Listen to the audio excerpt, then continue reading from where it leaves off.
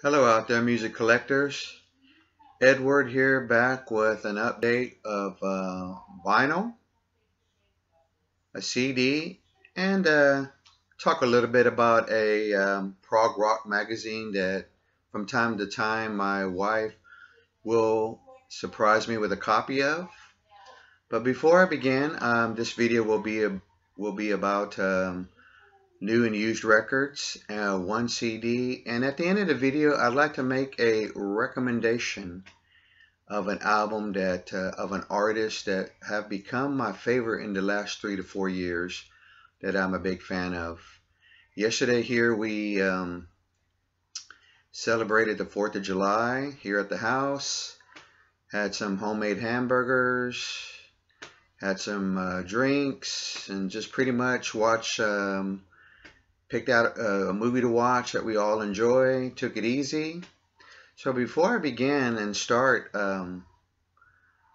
showing the new stuff that I added to my collection here recently, I do want to give a big thank you to all the subscribers to my channel, and I really do appreciate your comments and your kindness, and appreciate you taking that time out to watch a corny video here from Prog Rock Tommy's Corner. Not everything that I do show here is about prog rock, but it is my favorite genre of music. I'm into other things as well as jazz, ambient, classical, opera. Later years I've got into opera, world music, classic rock and roll, blues, folk, and my daughter, hanging out with my daughter at time to time, I do enjoy her K-pop music, so I do listen to that with her as well sometimes. So let me begin by showing this magazine real quick here. It's the Prog Rock magazine, and features one of my favorite bands on the cover, Pink Floyd. They have a really good article about the 40 greatest prog albums in the UK or from the UK. That's really good to read.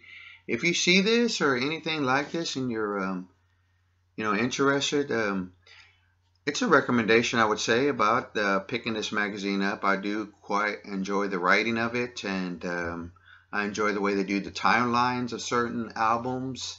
So it's a good magazine.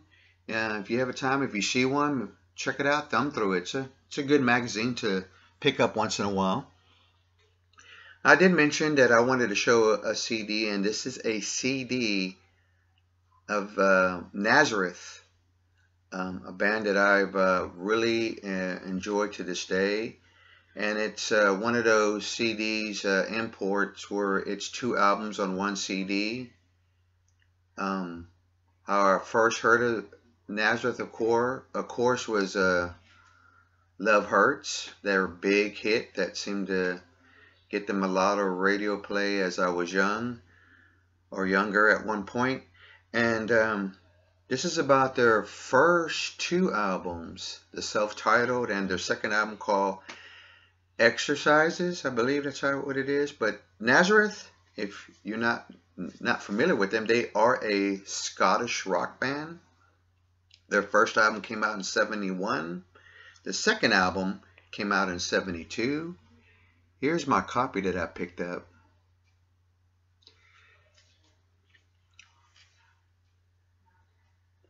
And I was curious about the first two albums.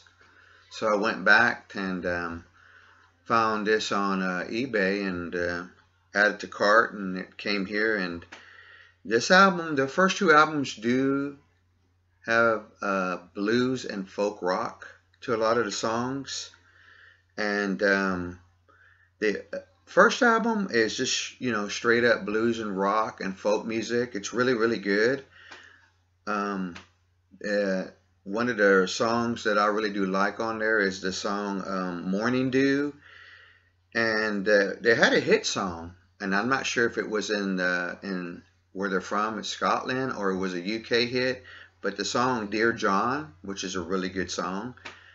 And as far as I know to this day, the band is still going. Now, their second album, Exercises, 1972, is an album that's produced by Queen's producer, Roy Thomas Baker.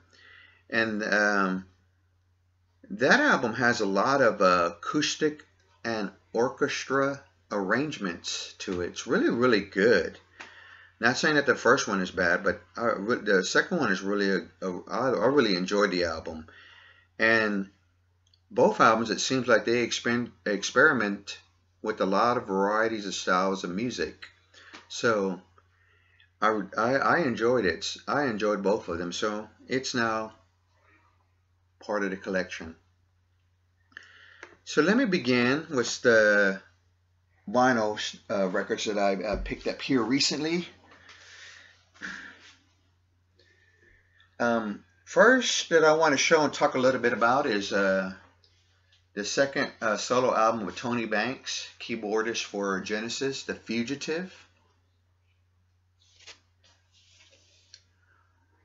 Listening to this again the other day, I really do like this second solo album. He had a first album, I believe it's called Curious Feeling, and that's really good. If I remember right, it's instrumental. I don't have it or own it anymore, but hopefully I'll come across it. It does feature the few tracks feature Steve Gadd, Gadd, drumming on this. And this album is where he sings all the songs to.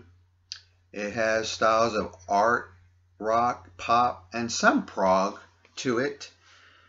And he keeps his vocal lines or lyrics or lines how he sings straightforward. And it is produced by Banks. And also the two songs that really stick out to me are there's a couple of instrumentals on there. But the first song, This Is Love, has a reggae feel to it. So it's really a good song, and I really enjoy the song, which sounds like a Genesis track to me, but it's the song called And the Wheels Keep Turning. So The Fugitive, Tony Banks, I really did enjoy the album a lot. This another album that I picked up. I thought I had this in a collection, but I didn't. I found one of my favorite bands, the Moody Blues, The Other Side of Life, which is an album that came out in 1986. It's the band's 20th album. It had two big hits that got a lot of radio airplay, Your Wildest Dreams and The Other Side of Life. In fact, there's videos of those that they made. And it's their, like I said, I don't know if I mentioned, it's their 20th studio album. That's the album that I did see them on tour. Great show. I really loved every song that they played. I don't remember the encore, but I did get to see the keyboardist at the time, Patrick Morantz, who also plays on Yes's album Relayer. Such a great show. He's an amazing keyboardist to watch. I believe I was anywhere between the 6th and the 10th row. I don't remember, but I had a good view of the band front stage, and it was just a great concert. They're a really great band to watch live. Now, reach down here. This one here is I picked up Cheap Trick. I found a copy of The Doctor. Don't know what pressing this is, but it is an import. It's just straightforward, Cheap Trick. Power pop, hard rocking album. I really liked side 2 a lot. It was a side that I was playing the most of. And the song I really did like that I thought was a really good song is called It's Only Love. So I do like the artwork on that cover. Then I found me another Cheap Trick album that I picked up. It's an upgrade copy of the famous Cheap Trick at Budokan. It came with the booklet, gatefold. So was happy that one of my local record stores that I live so close to that I could walk to it, which is nice, posted that and asked about it, and they were telling me how clean and a good copy it was, and it had the booklet, so I picked that up. This next album is a reissue that I got. I believe it's my first Lou Reed album. I've had his music, but it was like the CDs, and I don't think I own those anymore. I don't remember what happened to them. A lot of stuff when you start moving in life, either you give it away or sometimes it grows legs and walks off. I don't know. But anyway, I picked up Lou Reed. It's a reissue, Rock and Roll Animal. It's a gatefold. Really nice. Haven't played this yet, but looking forward to. I understand that the sticker said something about that he supervised all the mastering on it, so I'm sure it's going to be great. It's on RCA Records. Next one is a band that I've talked about, and I'd like to talk a little bit more about this album in a later video, or about the band more. But I've been enjoying this band, Bang. And the album is called Mother/Bow to the King. They're a band from Pennsylvania, hard rock, psych rock. A little bit, they've been compared to like Black Sabbath. It's on the Savant label, and the other day I was looking at this again. It's on a limited orange vinyl. I have not opened it yet, but I will plan to listen to this week. Maybe talk a little bit more about this album. But that is Bang. The next album I want to show here is is a favorite artist of mine, Klaus Schulze from Tangerine Dream. This is his album Moon Dawn. It's a really nice copy. Love the gatefold. Love this photo in the background. It's on Brain Records, and it is don't remember the year that this album came out in, but okay. So apparently, I think this album came out in 1976. He was a member of Tangerine Dream, Moon Dawn. Really, such a good album. I love this.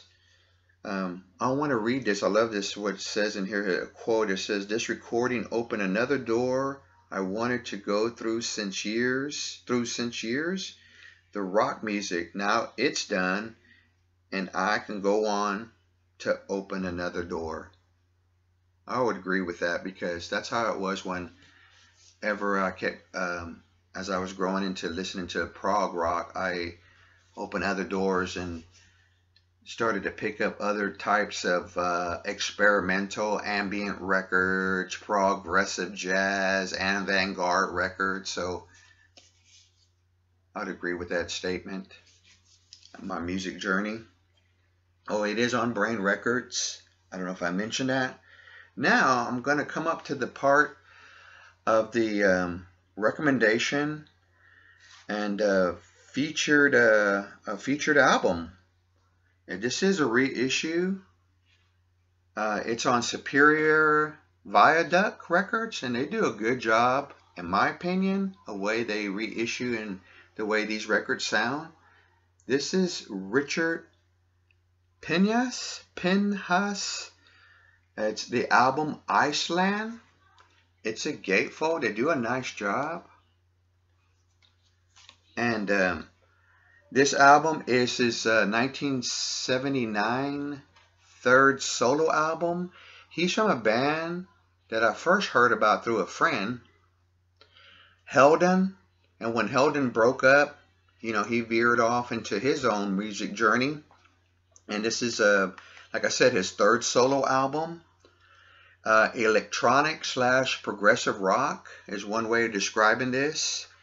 I've read it's like a journey through Iceland, the music.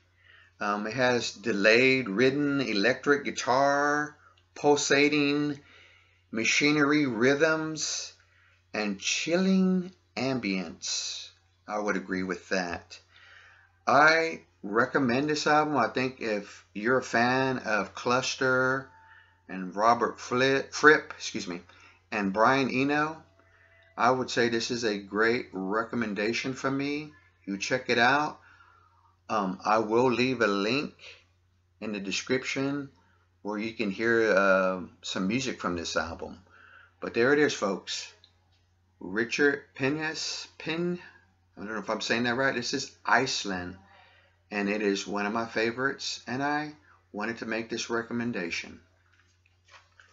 Well, that's it for this vinyl update. I want to thank y'all for watching. Everyone take care out there, and I will see you on my next video.